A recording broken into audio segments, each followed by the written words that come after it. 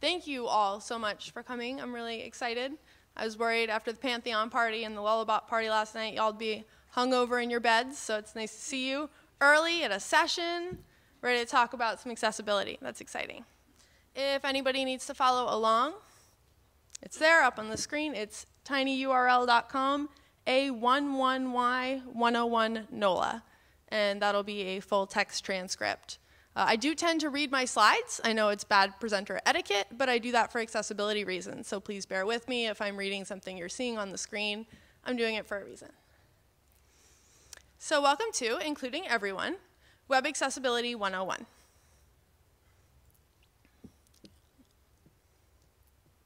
All right, so I'm Helena. I'm a front-end developer at Lullabot. I'm also a web accessibility specialist, which means that my specialty is that I specialize in making the web awesome for everybody. I'm super passionate about not building anything that not everyone can use. And even though it's not a perfect science, I think it's important to do our best. I work at Lullabot. Little shameless plug right here. We're a strategy design and development company. It's the best place to work in the world, and my boss isn't in the room. So yeah, we're interactive strategy design and development. We create delightful experiences using Drupal and other open source technologies. Build a lot of cool stuff like MSNBC and sci-fi, and we have a great time. We build really neat stuff. So today we're going to go over just a few different things. We'll talk about what accessibility is. I'm hoping a lot of you already know. If you don't, that's fantastic because you're going to learn, and it's so important. I'm glad you're here. We'll also talk about the users who benefit. We'll go over the accessibility standards just a touch. I'm not going to sit here and read you section 508. Don't worry, it won't be horribly painful, but we'll just talk about it for a second. We'll also talk about how stakeholders benefit. A lot of the time that conversation comes up, and want to make sure that we know exactly how that's going to work. Agencies also benefit. We'll talk about how that is. And we're going to talk about how to integrate accessibility into your organization to make sure that it happens. Oh, yeah, and it's going to be awesome. So web accessibility refers to the inclusive practice of removing barriers that prevent interaction with or access to websites. Basically, all that means is that if websites are not built properly, not everybody can use them, and we want to break that down so that we have free reign into the website. It might sound daunting because there are so many different spectrums of ability, like, oh, how can we do this for everybody? But the good news is accessibility is probably easier than you think, so that's really exciting. We have the POUR principles. That's the foundation of accessibility, and it's easy to remember because of the acronym. It's perceivable, operable, understandable, and robust. So accessibility is not about hard and fast rules, like you must have this and you must have that. I mean, there is some of that, but it's really the spirit of accessibility. Just because you're adhering to a specific rule doesn't mean that someone disabled can definitely use that. So it's more about finding the needs of the users than the technical requirements themselves. So our first POUR principle is perceivable. Users should be able to perceive your content, despite possibly needing to access the information in an alternative way.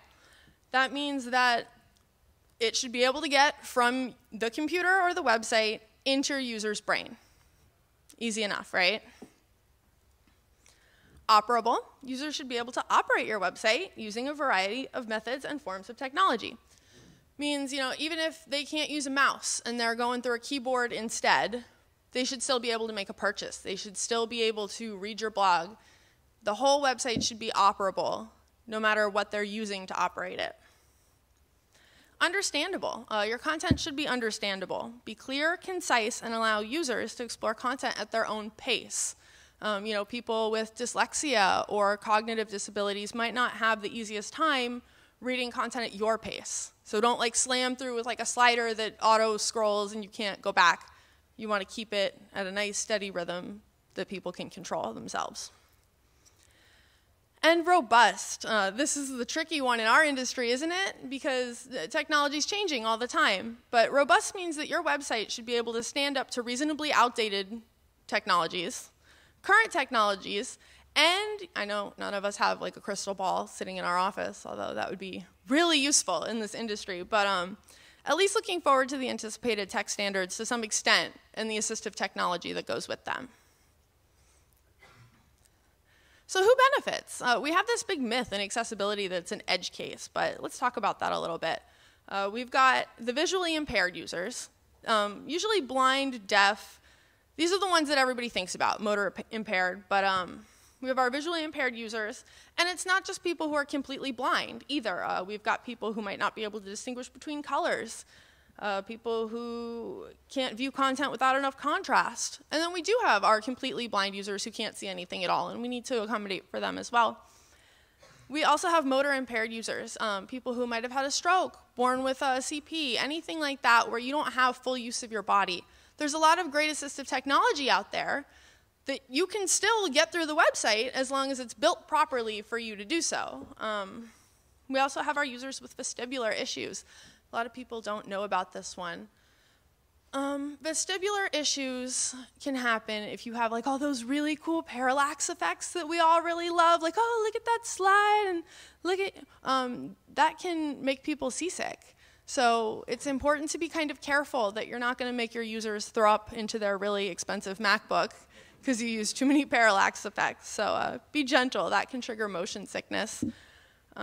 We've also got our deaf and hard of hearing users. If there's audio content without an appropriate alternative transcript or captioning, that's important too. Don't leave them out of your videos. A lot of marketing happens there. Next, we have our people with seizure disorders, like vestibular disorders. Again, this is really important because you can hurt someone if your website isn't built properly. If you've got, a video with all these cool flashing animations, like you made an explosion comic book video, you could give someone a seizure, which is really dangerous. So really try to be careful about your hurts there. And again, our users with cognitive differences. People with cognitive differences might need more time to ingest the material. So allow users to explore content at their own pace. For that reason, I always post my slides, and I've provided a transcript because, again, you don't want to push anybody through it too quickly. Especially me, because I tend to talk really fast. I apologize. In that vein, sometimes I'm done early because I ramble too quickly. And if that case, you guys can get a jump on the lunch line. But I'll try to keep it to the right amount of time. So we have this great myth in accessibility. It's the edge case myth, and it rears its head all the time in what I do because we're in an industry where time is money, right? Every single second, the clients are just seeing that money coming out of their wallet. Boop, boop, boop, boop, boop. And they're like, oh, man, I don't want to add any hours to this. They're an edge case, just skip it. But they're not an edge case. Accessibility is really important. I have a feeling that if you went to your client and you're like, hey, the website works great, just not in New York. Doesn't work in New York. They'd be like, what? No, you can't launch a website that doesn't work in New York. But that's what we do all the time when we put out websites that aren't accessible because we have 18.55 million more severely disabled people in the United States than there are people living in the entire state of New York. That's almost double. So it is important that we not skip that. It's 38.3 million severely disabled people. And that's not counting like people who, oh, I need glasses. Like these are like severe disabilities. So it's a very sizable number. We also have, Oh, yeah! Australia all the way. But did you know that just here in the United States, we have more than twice as many people with disabilities than the entire population of Australia? So you're, what? Yes. Got all those crazy animals out there. It's amazing that anybody survives. But you guys must be tough out there in the outback. But yeah, we've got 56.7 million people in the United States with some form of a disability. And that might be like, oh, I have glasses, or I have a little bit of a hearing aid. But 56.7 million people is not a number to sneeze at. So when somebody tells you, oh, accessibility is an edge case, let's skip it. No, not an edge case, let's keep it. One more little point to drive it home. How many people have clients who want everything IE tested? You can't launch until it works in IE. But you've got 2 to 3 times as many people who would benefit from web accessibility on your website than people using Internet Explorer. So don't forget your accessibility. We've got 6.2% of users, according to the W3 schools. That stat is like a year old now, so hopefully less. I mean, I didn't say that. But yeah, we've got 18.7% of our users with some kind of disability and 12.6% with a severe disability. So that's a good chunk. So let's talk about web accessibility standards. We're going to qualify access as best we can, and I swear this won't be super dry. All right, so we have the WCAG 2.0 Web Content Accessibility Guidelines. And the system provides 3 levels of accessibility rating based on conformance to the success criteria outlined throughout the guidelines. And it's based on the core principles that we just reviewed. Single A accessibility is like, it's got the minimum requirements. You could maybe plunk through it if you're using assistive technology, and like you could get to most of the stuff. It's not easy or convenient for people with disabilities to use. Then we have double A accessibility. That's the general standard for accessibility. It's the level that most closely aligns with the requirements lined out in Section 508, which I will not read to you here, but they're available for you on the internet. It balances ease of access for users and ease of development nicely. So this is usually the standard that we're shooting for when we build websites. Excuse me, just a touch parched. Hold on. Then I'll tell you all about AAA.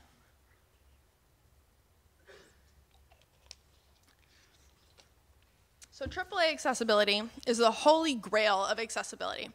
This is the one where I'm going to come to your house and knock on your door, and when you open it, I'm going to throw a whole bunch of confetti around and dance around your living room and tell you how great you are. That's not a guarantee. I can't buy that many plane tickets, but this is the standard that's most often used for websites that are built for people with disabilities. Like, if you've got a school for the deaf, you probably want your site to be AAA accessible because you know most of your users have a disability. So this is when you go above and beyond what is needed to make it fantastic. It's the difference between live captions and an ASL translation embed in the video. This is the golden ideal. This is what, in a perfect, beautiful world, all websites would be. So Section 508 compliance. This requires that all electronic and information technology of federal agencies be accessible to people with disabilities. It is the law. It grades each criteria item as pass or fail. So you either did it or you didn't. There's no gradient at all. And it is required for all agencies that are covered by Section 504. Because it's a civil rights law, mistakes can be both illegal and costly. So if you're from a school or anything like that, you need to be extra super careful that you're hitting these. And we'll go into Section 504. 504 protects people with disabilities from discrimination or exclusion from organizations or programs receiving federal financial assistance. That means that if your organization gets $1 federally from the government, you've got to be accessible all the way. No chance, no if, no anything. And I see more and more lately schools and other federal agencies coming on board. And it makes me so happy. Like, how many of you in this room right now are from a university? Look at that. Yeah, because you guys have to do it, right? I'm glad you're here. And I know for a lot of 504 companies, it feels like a task. You're like, oh, we have to do this, and it's such a pain in the butt. But honestly, it can be really fun, and I'll talk to you about it. And you know, it's not just an obligation, it's an honor to get to make websites that everyone can use. But this includes all of our K through 12 schools, state colleges, universities, and vocational training schools. So let's talk about Target in case you're in the private sector, because Target is not a 504 company. I see some of you laughing. You know what happened to Target, didn't you? Target made a mistake. They had some accessibility issues on their site. They didn't have their alt text on their images. They didn't make it so that anybody could buy anything online on their website without using a mouse. And as we know, most of our blind users don't use mouses. A lot of our paralyzed users don't use mouses. So that was really kind of a blocker for a lot of people. Their image maps to show store locations were also inaccessible. So people couldn't actually see where their store was. and many of the headings that are important to navigating the site were missing or in the wrong place. So in short, they kind of didn't bother as much as they should have. So what happened was a judge found that California anti-discrimination law does cover websites, whether or not they are or connected to a physical place, and that those aspects of Target.com services that are sufficiently integrated with those of physical Target stores are covered by the ADA's non-discrimination provisions. So especially in California, although I would say please make everything accessible everywhere always, in California, be extra, extra, extra careful. And then there was a legal foundation for this case. The California Unrest Civil Rights Act requires any business establishment of any kind to be accessible if doing business in California. This is important to you even if you own a business that's not in California. Say you own a business here in Florida, but someone in California buys one of your widgets. Hey, guess what? Your site better be accessible because you could get in trouble. The California Disabled Persons Act requires any public place, which they determine a public place is a website, to which the public are invited to be accessible, and the ADA, which prohibits discrimination against people with disabilities in places of public accommodation. Blah, blah, blah, blah, blah, legal jargon. So what happened is Target ended up shelling out $9,700,000 plus whatever their court costs were, which was probably a doozy. They paid $6 million in paid damages. They paid $3.7 million for their plaintiff's court costs. And we don't know what they paid their attorney, but I'm guessing he drives a really nice car. The real bummer about this is that the National Federation for the Blind did come to Target first. And they said, hey, Target, would you mind fixing your website so we could use it? And Target was like, ooh, you guys are kind of an edge case. Well, yeah, it wouldn't have cost them much to fix the accessibility, but they really paid out not fixing it. So they settled out of court for a good chunk of change. But there's a happy ending for accessibility and for Target, because Target.com is now AA compliant. And they have a full page telling you all about the accessibility measures on their site and how great it is to use. I compliance tested it for funsies. It's good. They did a really good job. So the series of events supports the legal claim that websites are covered by the ADA in the US. So, that was a good frontier for them to break. And individuals in California who are unable to use your website due to accessibility issues can and sometimes do sue for damages, which can be very costly. So let's talk about our benefits to our stakeholders. These are, if you work at an agency, your clients, the people who come to you for a website. They can increase their traffic and revenue with accessibility. So this isn't just a social, oh, we have to do it because we have to do it. This is a great way to make money. It's a money maker if you do it right, so that's great. When you invest in having a website built with accessibility in mind, it's one of the strongest investments that you as a stakeholder can make. It's going to lead to improved SEO, a decreased bounce rate, increased ad impressions, increased sales, and increased revenue. So let's talk about how you can step it up. First of all, you're going to improve your SEO. Everybody wants better SEO, right? Well, accessibility is awesome for SEO. Accessible websites are easier for search engines to crawl because all of your images have their alt tags on them, right? Those are all keywords. I mean, don't like keyword stuff, do your alt tags right, but if you make them relevant, that makes it way easier for Google to find you, which is great, because when it's easier for Google to crawl and to put you in the listing, it's also easier for people both with and without disabilities to find your website. So it's a really great win for you, SEO-wise, to put in all your accessibility measures. And I'm guessing all of you know what SEO is, but just to back up, SEO is the process by which websites are made more attractive to search engine algorithms. So by making your site accessible, you're making it easier for everyone to find it. You're also going to increase your retainment rate. Yeah, you get to keep your users. User bounce is when somebody comes to your website and says, oh, I don't like this. Or they say, ooh, I can't use this. And they just leave right away. That's a bounce. Bounces are not good. First of all, if someone can't use your website, they won't stay. And if they don't stay, they don't buy anything. They don't click on ads. They don't go to other pages. They're just lost impressions. So we don't want that. We want them to stick around. Sites with high bounce rates are also penalized by search engines. If Google sees a lot of people hitting your site and going, oh, never mind, I'm leaving, you start to sink in the ratings. So you don't want to do that.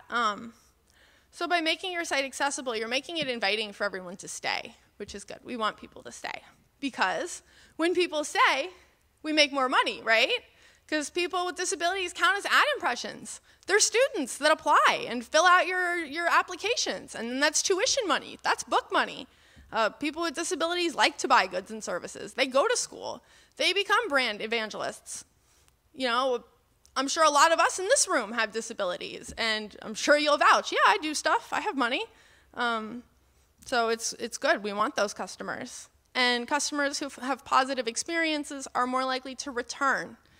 If someone comes to your site and it doesn't suck for them, they'll come back, they'll buy more stuff, probably, if they liked what they bought. If they come to your site and it did suck for them, you're either telling them that you didn't consider them, or you did consider them and you disregarded them. And between the two, once you spit, you really can't take it back. That doesn't make someone feel good to say, I wasn't accounted for. Nobody cared about me. So that's a hard way to hurt your branding. So when you make it inclusive and people feel really included, that's a good way to get somebody to stick around. So by making your site accessible, you're increasing your own profitability. And popular consensus has determined that nearly 100% of companies prefer to increase their revenue. I didn't research that fact. But there are benefits to agencies too. This isn't just something nice that you're doing for your client because, oh, it'd be really great if my client made more money. Although, of course, we want that for them. But it's good for us too, as agencies, to be a little selfish and do accessibility right for our own reasons too. So when agencies invest in building websites with accessibility in mind, it's one of the strongest investments that we can make because you get higher quality work overall, you increase your legal safety, you increase your client satisfaction, which means you increase your sales opportunity, which again means you make more money. So you get to focus on quality. Most of our accessibility measures simply require adhering to standard best practices. A lot of it is already there. It's like, well, just don't break it. Just put your alt tags on. You know, don't use just a Twitter bird icon as your Twitter link. You know, put the word in there, even if you have to hide it. These are things that most web developers know they should be doing anyway. And a lot of the time we're just in a hurry and we like forget or skip it and nobody checks but just adhere to best practices. That results in higher quality work overall, which means we have less bug tickets to fix and less technical debt. How great is that? When like you push something up and then there's no bugs that come back from QA and you're like, really? It's good? No bugs? We're just merging it? Yes. So that's always great, and that's going to boost your employees' morale as well. And your own morale, you know, when you feel like, yeah, I did something good. You know, when you feel good about what you do better work, at least in my experience. So by building websites accessibly, you're improving your skill sets. Oh yeah, and it's a small investment, but a developer who's trained to build websites properly applies the knowledge to new projects over and over again. So then there's the CYA little bonus there. You increase your legal safety. Lawyers like it when we increase our legal safety, don't they? As we saw before, companies can and do get sued for inaccessible websites. So by giving your clients an accessible website, you avoid the risk of being held responsible for damages. Because if you build somebody an awesome website that is not accessible and they get sued, the next person they call when they hang up with that lawyer will be you. Hey, you know that website you built for us? We owe someone $9.7 million. Do you want to chip in on that? Or even if you don't end up getting, you know, that buck passed to you, chances are if they get sued for your work, they're not going to be a repeat customer.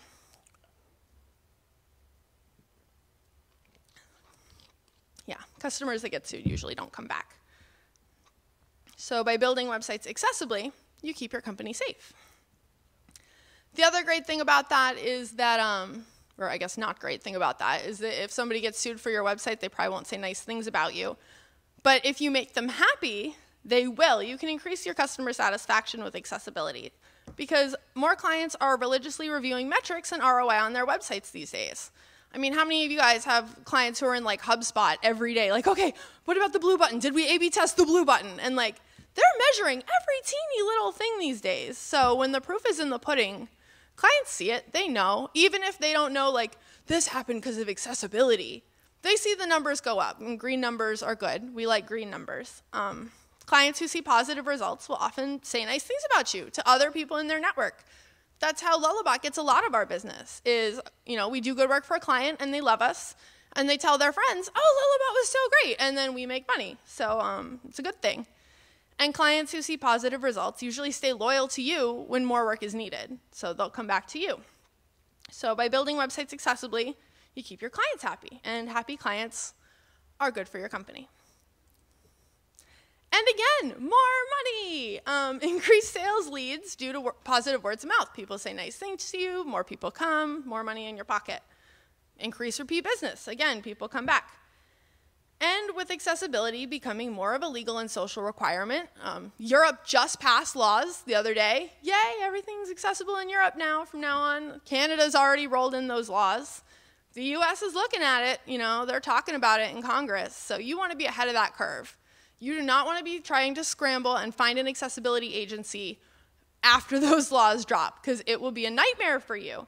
But the great news is, as an agency, if you're offering accessibility and you have this in your portfolio, all those people in that mad scramble are funneling into you. And that's a gold mine. So that's fantastic. So by building websites accessibly, you're increasing your own profitability. So our project managers, who's a project manager in here? Anybody? Okay. Does accessibility scare you a little bit? No? Good. Oh, I like that. Awesome. A lot of PMs get nervous. And I hear this a lot. Helena, we don't have room in a competitive budget for this. The hours are ticking down. Don't panic. It's really less expensive and less time consuming than a lot of people are worried about if you do it right.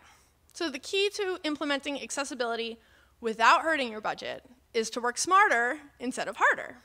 We've all heard that. So it's most cost efficient right at the beginning. Obviously, these are not firm numbers. These are my numbers from my own experience. I kind of tracked my work to see. So if you're waiting to see if you have hours left over to use on accessibility, you won't. Because what would likely take me 5 to 10 hours over the course of an entire project as I naturally work as a front-end developer, like, oh yeah, okay, I'm making the Twitter link, I better put that hidden accessibility text in there too so I'm not a jerk. That stuff is easy to do. If at the end of the project I'm going back and saying, okay, let me find everywhere where I missed doing that, that's a job. Because now you're combing over every page and digging back through old code that's already been pushed, and it's a mess. It could take me a week, 2 weeks, 60 hours. It's long to do it that way. So it's good to just do it as you go, and then you'll always have time, because it's not time consuming as you go. So despite this, let me back up and give you where I got this data. Last year at DrupalCon LA, you may have had me run up to you with an iPad or one of my coworkers with big doe eyes and say, can you please fill out my survey? It'll be really quick. And I just badgered a whole bunch of people to take a SurveyMonkey survey. And then this year, I analyzed that data, and you get to see what happened. So I talked to project managers. They had their own survey. And I asked them if they account for accessibility from the very beginning. Well, 12.5% of my project managers say they don't account for accessibility at all. A quarter of them are doing it right at the start of the project, when it's ideal. 37.5 only do it if it's important to the client. And that's important. We're going to come back to that on another slide. 12.5% will only do it when problems come back from QA. 12.5% do it at the end if there's leftover time. There won't be. And 12.5% won't, just don't. But it's easy. Accessibility is not a scary, costly undertaking. I promise. Your agency can make great accessible sites without hurting your timeline or budget in just 3 simple steps, which I made up myself. Inform, integrate, and advocate. Ta-da! The magic key. The key to successful accessibility, organizational implementation. That is a mouthful, but it's not a handful. Of all developers, salespeople, and project managers that I surveyed, the majority rated accessibility as an important basic feature that all websites need to have to be considered fully functional. That's awesome. So why are we making websites that still aren't including everybody? I made a funnel because I'm a huge geek and I like data. I made a funnel. So the clients, half of my salespeople that I talked to said that they answered sometimes or rarely when asked how often clients ask them for accessibility. So like half the time, pretty much never. And 62% of my project managers answered that they were rarely asked.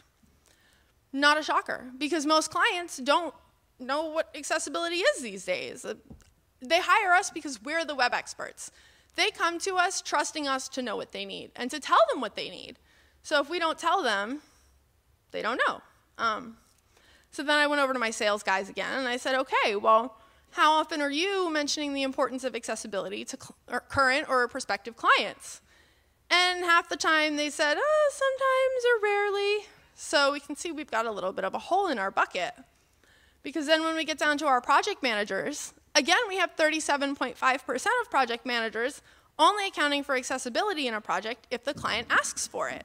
But if sales never told them and they never knew, then they're not asking project management for it. And if they are, now it's not in scope. So we've got a little bit of a pickle there. So then we get down to our developers. 60% of the developers I surveyed said that they reliably review work for accessibility when it is a project requirement. The other 40% answered that they sometimes did. If accessibility is not a project requirement, the number for reliable accessibility reviews drops to a mere 20%, with a third admitting to making no effort at all. So, unfortunately, as developers, because we're feeling that crunch, if it's not required and accounted for and you aren't given the hours for it, a lot of the time we don't do it, and that's a bummer. So the first step is to train everyone involved on the basics of what accessibility is and why it's important. You don't need an army of specialists. You don't have to hire like a dream squad of accessibility people.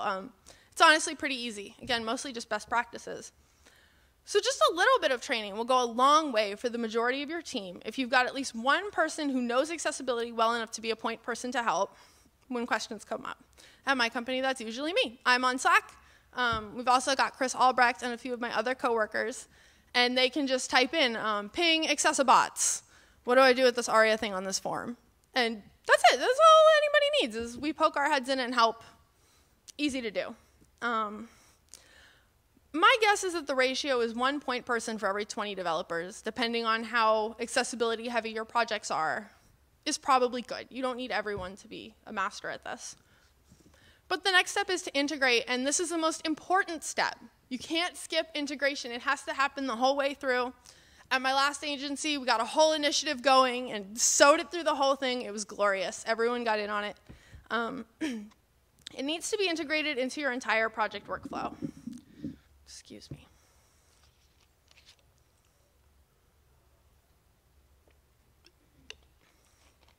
Okay. So, pardon? Yeah, right? That's okay. I can hold it. I'll be okay. If you guys see me dancing, you know he's right. The best way to do it is to cement checks for it through your whole company's workflow and processes. And then it seamlessly blends in with the other project requirements without becoming forgotten or becoming a last-minute crunch sticking point. This is not just developers. This is not just project management.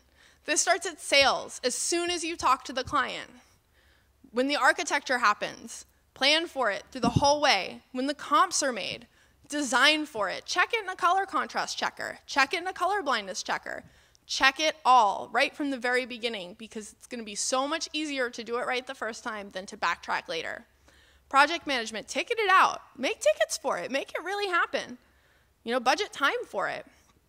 And development, of course, check your work. Check your coworkers' work. Be the person in the poll review that's like, hey, I don't think that's accessible. Can we get the focus styling on that, hover styling? Do it all, really get in there.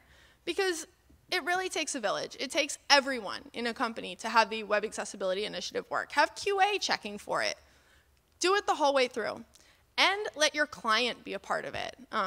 When I was working with Sci-Fi for Blaster, they were like, hey, what's this weird blue line? I don't like this blue line. And I was like, no, you want that. That's the focus indicator. And they said, okay. that's cool. And because I explained to them, I was like, if I take that out, it's like prying the wheelchair ramp off a restaurant. You don't want to do that. And they were like, oh, well, can we style accessibility stuff? And I said, yeah, you can style accessibility stuff. Send me a style guide. And they were so excited. The next day, I got like this big style guide. They're like, oh, okay, well, we can make this focus state like that, and we can make this do that. And I'm like, oh, I love you guys. I love you guys. So, they were really into it, and they had a lot of fun with it. So, include everybody. We all have important roles to play. And the next step is to advocate. Be courageous about insisting on accessibility. Whether you're a developer, a designer, a CEO, sales, put your foot down. Really, it is important to not leave anybody out. It's not okay to exclude people because they're missing a sense, or they're not missing it, but they don't have it. Don't leave anybody out. The internet is about including people. That's the whole reason we have the internet, is so that we can all be included with each other. So let's not knock people out of that circle. But yeah, be courageous. If you're met with resistance toward accessibility, sometimes that happens. Don't let it faze you. Water off a duck's back. Be kind and be firm. Focus on the positives and don't budge. Just be a mule. I'm known for kind of being a pain on it. I apologize to my team members, but you can't move. And the other thing is be helpful. A lot of the time when people are resistant to accessibility, they're frustrated. They got stuck, and they're like, I don't know how to make this thing work with the keyboard, and I don't want to do it anymore. I'm just stuck. Let's skip it. If you know how to help them, reach out and help them. Be a teammate, be a friend. That's really how to do it right, is make yourself a part of it and make yourself available. And then you can be an ally warrior without going to war. And there's some free stuff. Sorry, I don't have like a t-shirt gun or anything. But there's some great resources here. I'm going to post my slides so you'll be able to get to them. But webaim.org is, I'm not affiliated with any of these except for Accessibots. I'll say that right now. But webaim.org is just a treasure trove of resources. There's articles, there's code demos, there's everything you could ever want to learn how to do accessibility. allyproject.com, awesome place to go. w3.org, you're going to get all your your web accessibility initiative information. I think section 508 is broken down on there. Tons of great information for you on there. You're here at DrupalCon. You want to help out with accessibility? Drupal 8 is the most accessible Drupal yet. It is fantastic. If you want to help make it even better, join in. Groups.drupal.org accessibility. And Accessibots. That's Lullabot's accessible working group. You can tweet us on Twitter if you have questions. We will help you. We won't charge you unless you need a whole audit, but if you have a quick question, we're happy to help. As am I. My Twitter handle is Miss Helena Sue. I'll put it up there, but I'm always around. I'm helpful. I'm nice. I won't bite you. Thanks for listening.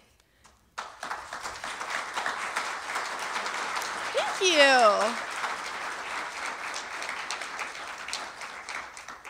Oh, and I had one more cool little tool I want to show you guys. Hold on. Oh, look at that messy screen. Jeez. It's like she didn't prepare for this at all. No. Okay, so there's this program called Color Oracle that I think is really cool that I'm not affiliated with but really enjoy. Sometimes the best way to learn about the people that we're working with or working for is to put yourself in their shoes for real. So this shows you what things look like on your screen as if you were different kinds of colorblind. So you can say, okay, oh, look at that, green deficiency. This is what it looks like. Give it the green deficiency. And then we have this one. We can say, oh, here's what it would look like with a red deficiency. All right. And we can check it out with blue deficiency.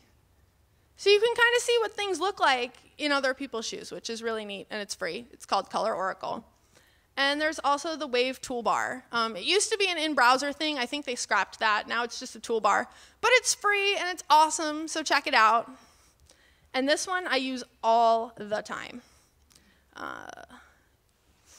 When you're doing your hierarchy in websites, hierarchy is really important. Headings are not decoration. They have a use. They are to structure as an outline the content on your page. With this great plugin called Outline, you can click that, and you can actually see the outline of the page as it's structured. So that's a great way to quickly check your work and make sure that your outlines are done properly. And now that's it. I just wanted to show you guys that as well. Actual ta-da. Did you guys have any question? Is the color oracle, is that the main tool you use for doing color and contrast checking, or are there other ones you recommend? For contrast checking, I usually use the wave tool. Yeah, it has its own little tab in the thing for that. But for color checking, I like to use Color Oracle. Sorry, what thing? Huh? Wave tool. Yeah, it's a free toolbar. Yeah, it's awesome. Hi.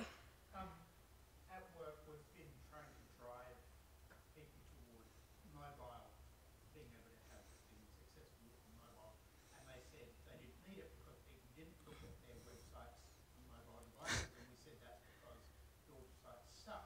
And so I wondered, why isn't it that we're driving accessibility? Why, when I go to Google Analytics, does it say you have, instead of saying you have 50% of your people viewing your site on mobile, why doesn't it say you have 10% of your people viewing your website who are not using a mouse? You know, 15% are using a screen reader. Why don't we push for these things? Why don't we have media queries within CSS that allow us to develop an entire set of CSS specific to someone using a screen reader or someone who has other disabilities? Why aren't we as a web community driving those things? Okay, let me repeat that back just for posterity.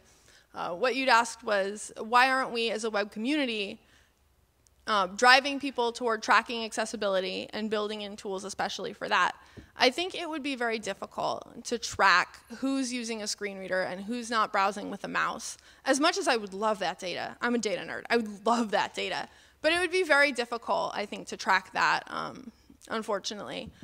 But the good news is that we actually do that a little bit. Media Current just posted an article that they made a toolbar for one of their clients that is exactly that. It's an accessibility toolbar. And how it works is if you need accessibility, you can click on there, and there's a high contrast design. And when you click on that, it goes into high contrast mode. There's a large text mode that makes all the text really big.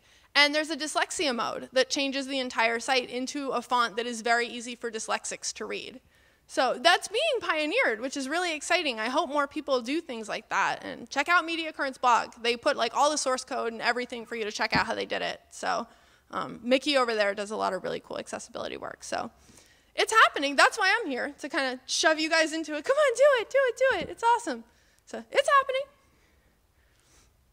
Anybody else got a question? Yeah. Do you know of any tools that give you like a benchmark as far as where your site is at right now as far as accessibility compliance? Yeah. Like I could plug in my URL and it would say, hey, your site is below single A rated. Yeah. The Wave tool will do a lot of that for you. It's free. It's not as good as a person. No automated testing will ever be as good as a person because a lot of the things you need a human brain to really do it. But the Wave tool will get you a lot of the way there. It's a good first skim. Let me see, do I have it on here? I'm trying to remember if I have this on my Chrome or not. Yeah, I do, look at that. Sorry, I'm not picking on New Orleans, it's just the one that I have open. But I've got my Wave tool here and it'll tell me exactly what I've done wrong and how to fix it. So see, I've gotten here, it's saying, hey, wait, you've got this. And then you can hover over it. You can hover over it. Usually, oh yeah, here we go. Usually you can hover over them. Oh yeah, but you can hit info and it'll tell you exactly what that error means, how to fix it, the algorithm in English. It's really a cool feature. It'll show you all of your errors and alerts. You can go into contrast mode, which we were just talking about, and it'll show you your contrast. Like it's saying, oh, hey, this is a little light on contrast, or these colors don't quite work together, so like it doesn't like this purple on white here. And it's not going to give you a percentage, like you are 12% accessible or you are AA accessible, but it's a really good first skim. If you stick it in the Wave tool and you don't see a lot of flags come up, you can be like, okay, this is probably not super broken. So it's a good first start and it's free. So hi. Yeah. Yeah. Sorry. Are there things that, can you talk like a little bit about Drupal and accessibility? Like, are there things that you think it does well sort of out of the box Yeah, sure. Drupal 8 is doing things much better than Drupal 7. Drupal 7 had a lot of great things for accessibility. Drupal 8 is awesome for accessibility. The skip links actually work out of the box now. If you're using Drupal 7, don't just believe that skip link works. Actually test it, because it sometimes maybe doesn't. But Drupal 8's skip link is like pretty reliable unless you rip the template apart, and then make sure you didn't break that. But yeah, Drupal 8 has done a lot of great things. Mike Gifford, I think he's in a BOF right now, but he has done a lot of great work on Drupal 8 accessibility. Oh, and I'm wearing a shirt from he's up in Canada, and they have Ally Ottawa. They have a great conference every year. He does a lot of fantastic Drupal 8 accessibility work, and definitely check them out. But Drupal 8, even in the UI, like for developers who are blind, it's not just our clients, it's our developers too. As developers, we have disabilities because we're people too, and we have the same diversity. And the back UI for like working as a blind person building a website has been really shined up nicely. So it's nice that we're not just including our end users, we're including our developers too. Hi. How much does a style guide affect accessibility? We're talking a lot about color contrast. Uh-huh. And so say you have a primary color, your accent colors just don't work well for accessibility. How often is that, the style guide really affect accessibility? Does that make sense? Yeah. What you asked is how often the style guide impacts accessibility. Massively. Because before you start building, you reference that style guide. That's what's going to guide you through the entire website when you're building it. And if you're choosing colors that aren't accessible for people with low vision or color blindness, we've got 8% of men are some form of colorblind. So that's a good chunk of people that's potentially impacting. So I would say it's definitely worth it. I'm going to rip off the accessibility session I saw yesterday from David and Catherine, because David said something really impactful. Like, I got chills, and now I want to tell you guys in case you missed it. But he said, yes, accessibility does limit your design options. It throws out the bad ones. So if it's not accessible, don't build it.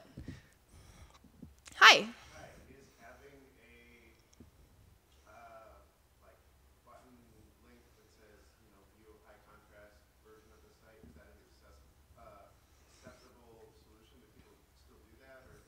Yeah. Oh, what you asked was, is it an acceptable solution to have a button that says go into high contrast mode? Yeah, I think it's better to have a site that is just accessible all the way from the get-go for everyone, because accessibility is nice for everyone, whether or not they actually have a disability. But in the web development world, we don't always get to pick our comps. Sometimes we compromise with our clients because they really love their design and they don't want to budge. And this is a great way to compromise and say, okay, yeah, we'll use your color palette, but can we put in this high contrast mode for people who might need that? It's a good compromise. Anybody? Yeah? Oh, no? Hi. What tool do you recommend, for the blind to say, okay, I can go through, 1,000 web pages and find the ones that aren't properly described? Okay. I don't know of anything automated that will comb through 1,000 web pages for you. But if you have a human being auditing, I would say your best tool is to not use a tool, turn your monitor off, and use your site as if you're blind. And yeah? Yeah. If you have a backend developer who's the SQL and a script to search for images, it won't do it automatically for you. You'll still have to comb through with records, but you can do it. It'll help you get there a little faster. Hey, where do you work? Do you have an article on that? I'd really like to read that. I work at Chief. Okay, I'm going to hunt you down later and get in touch with you and give a chore to one of my back-end guys, because that's really cool. I want to hear more about that. Yeah, that's awesome. But yeah, for accessibility testing, if you have a Mac, you have VoiceOver. You have a screen reader built right into your computer. You just, oh, no, that's not it. Boop. Oh, now it's not going to do it. I'm just ham-fingering all over this. Why are you? Oh, because I have Color Oracle. It's stealing that key. Get out of here, Color Oracle. Get out of here, Wave Tool. Right? Yeah. It'll always surprise me. I'll like turn it on and I think I turned it off and then I didn't and I'm like, ah! And yeah, but you got VoiceOver. It's a free screen reader and you can use it and test your work and see how things sound.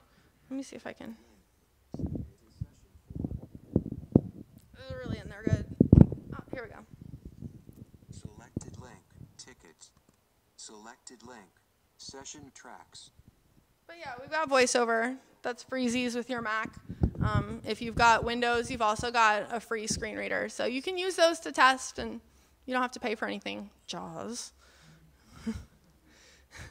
Anybody else? No? All right. Go eat some lunch. Thanks, everyone. I really appreciate you coming. And I'll be at the Lullabot booth in and out today, so if you want to say hi, grab a business card, I'm here.